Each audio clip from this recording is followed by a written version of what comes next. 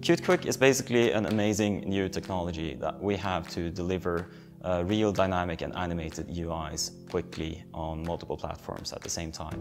And the performance you have when you're coding Qt increases your productivity quite a bit as a developer. My passion is using Qt and delivering more usable high-level components to people so that they can create complex applications faster. So what is the Qt components for desktop? It's basically intended to give an option for those people that used widgets in the previous Qt4 architecture and move that into the OpenGLT and Graph universe, which we have on Qt5.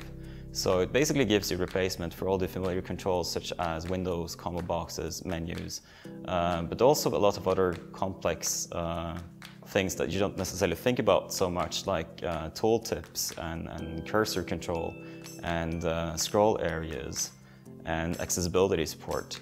Because those things are actually kind of hard to do when you're doing pure Qt items from scratch, because those are kind of boring details. So what we're going to deliver is basically a set of components that does the boring things for you, but still allows you to be in control of how they look and feel. You see the increasing other technologies like HTML are sort of leading in the same direction. People don't want boring Windows-like layouts with just buttons and controls anymore. They want something that's truly shiny and fun. And Qt gives that power to everyone on any platform. But one thing you can do is you can add shaders as part of the QML declaration itself, like shadows and blur, and all these things are really easy to achieve now. You will be able to have your windows pop out with really cool transition effects. Making shiny buttons is actually something I do with a passion now, whereas before I just didn't care. You would just throw a system button in there and leave it at that.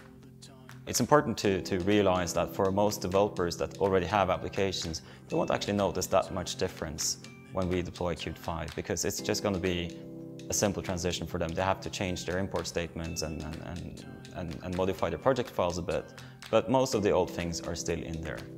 A product like Qt cannot really be developed by just one entity, especially if you want to focus on the open source part. And RC is tremendously important to us. Like pretty much any time of day, you can just open up the channel and start talking directly to developers. I think that's one of the cool aspects of working for Qt, is that we have this open collaboration and we talk directly to the people that are using the product. And I see this as very important in moving forward.